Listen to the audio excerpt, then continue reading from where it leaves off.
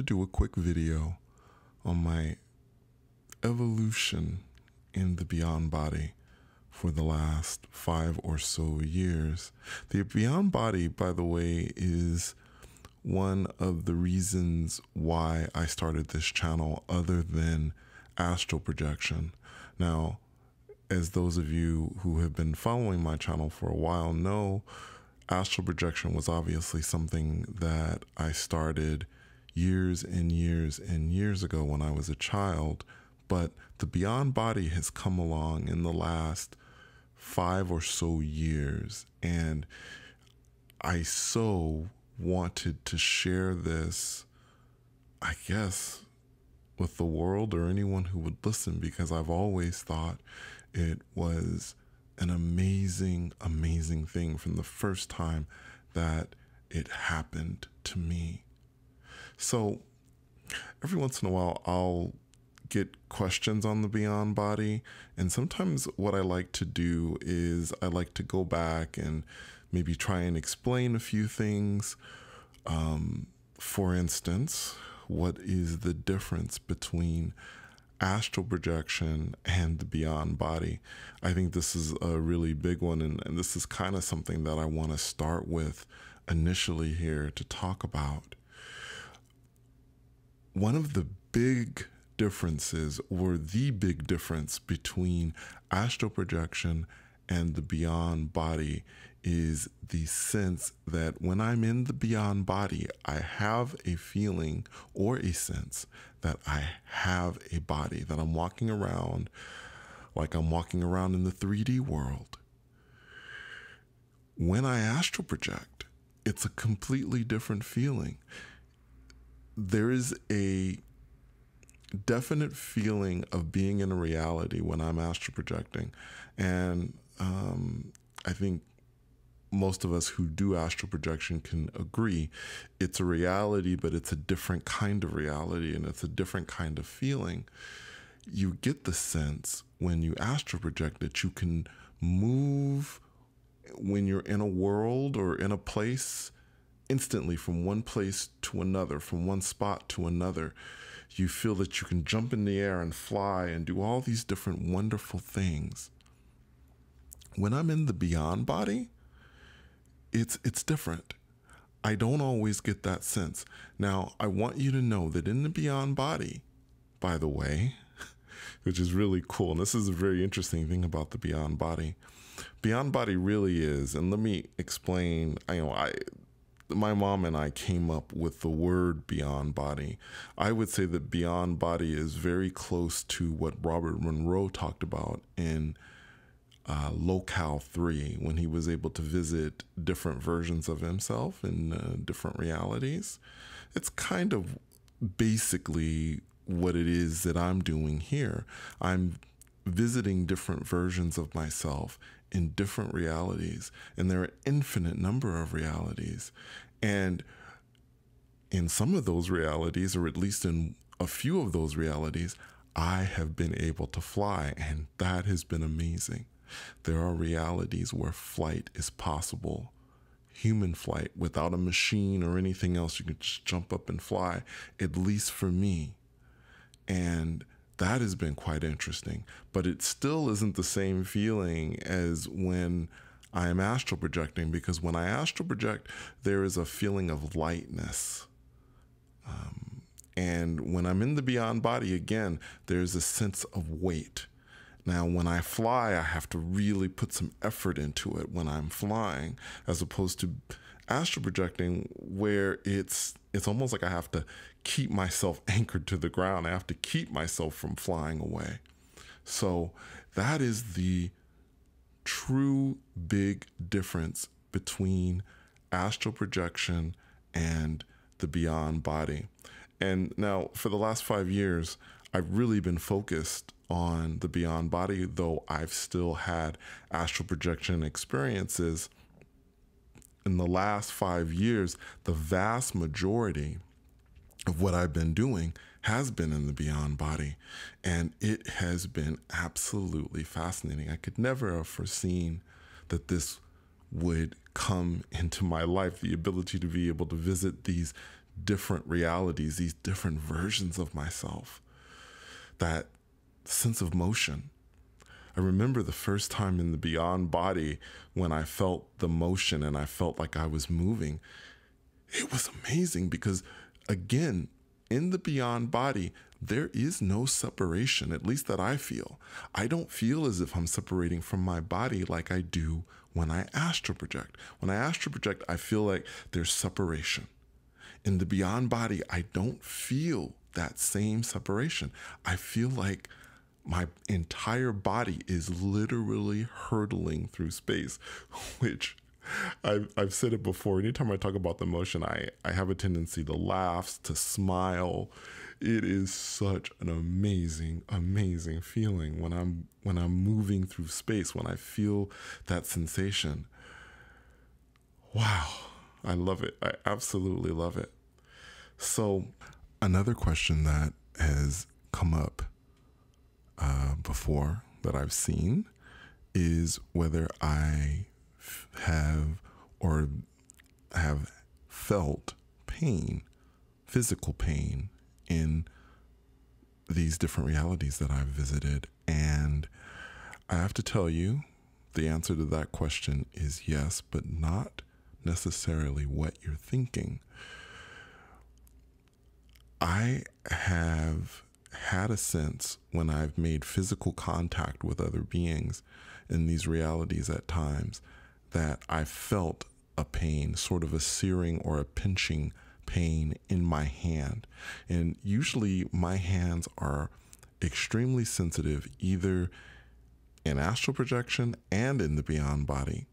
So I would say in both, but yes, I've definitely felt a sense of pain when I've done the beyond body, when someone has touched my hand. Other than that, thankfully, I haven't felt pain, real pain yet. Knock on wood. As I knock on wood here, I don't want to feel pain when I'm out there. And if I do feel it, I will definitely report it to you. In regards to the other senses, of course, I can hear things. I can hear voices, things like that. People, when they speak to me, I can hear that and everything in that way. Also, in one of the last two videos, I have a sense of smell. I was able to smell something, so that's cool. And I've had the ability to touch things, feel what things are made of, whether they're soft or they're hard, things like that. Also, I haven't eaten anything, so I haven't had any sense of taste yet, although again, I've been able to smell things. And my vision is as sharp as it is here, probably much sharper than it is here. I can see much better when I'm in the beyond body. So I think that covers the senses with this. One of the things that I've begun to realize is that the shorter my trips are, the closer these realities are to the 3D world that I live in presently. I've so found this. There have been times where I've gone just a little bit, as I've talked about in some of my videos, that I've gone, traveled for just a few moments. And then when I open my eyes in that new reality, I somehow believe that I haven't gone anywhere or done anything. Actually, I've been frustrated. Like, well, I felt the motion. I felt myself move, but I'm still in my apartment, when in fact, I'm in another version of it, and there are only slight differences. So the shorter trips are closer to the reality that I know. But what's been interesting, and a part of this evolution that I've gone through in understanding, is that the further out I've gone, the more difficult it has been to grasp what I see.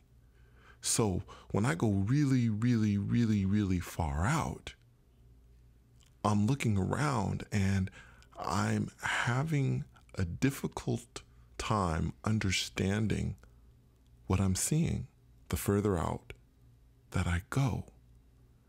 And while this is completely fascinating, and I've had some of the most fascinating experiences in this way, I'm certain that for some of you, perhaps it has been a bit frustrating, because I tend to say a lot, I saw this, but I don't understand why I saw it, or I don't remember, or whatever.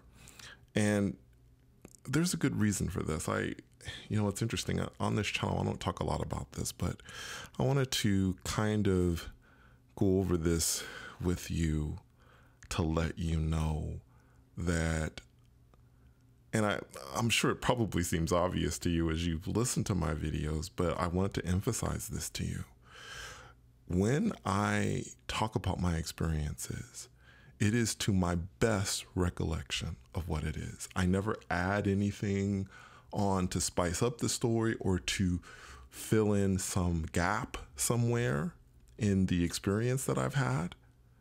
I simply tell you what I saw and let you decide. This is very, very important to me. My credibility is extremely important to me. It is important that you understand that what I'm telling you is what I see. And there's nothing else there that I'm adding on. This is extremely important to me. I've said before in previous episodes that these experiences, when I have them, have to meet a very high bar for me to share them with you. I have to know for sure that I wasn't having a dream, first of all, and I know that there are specific differences between dreams and these experiences that I have. So I know if I'm dreaming and I know if I'm having an experience, but if there's ever a question in my mind, I side on, well, this must have been a dream, to make sure that what I'm telling you are experiences that I've had that I believe are beyond body experiences. This is very, very important to me. And yeah, that's it. That's what I wanted to talk about with you today. Just take a moment to go over some of the theories that I've come up with, some of the things, some of the ways that perhaps I've evolved over the years in this. And what I'm hoping is that I will continue to evolve. I'll continue to have more and more of an understanding of what it is that's happening to me. And of course, I'm going to continue to push the envelope. I will. I'm going to get out there, and hopefully I can have some really, really interesting experiences to share with you. Also, just to make sure you know, astral projection is still there. I still do have astral projection experiences, and I love sharing them. Also, I want to make sure that those of you who are trying to accomplish astral projection or trying to do it, I want you to know that I'm here, and if you have any questions, I will do my best to answer them, though I have said before, and I do mean this, I am not some instructor or teacher or master guru of some sort. I'm just me. I'm someone who has had these experiences, and the advice that I give to you, any advice that I give to you, is not based on a book that I've seen somewhere or someone else's channel that I've been on that does astral projection. The experiences or the advice that I relay to you are based solely on my experiences. So thank you so much for taking a moment of your time to listen to this. Thank you for coming on this journey with me. And until next time, take care.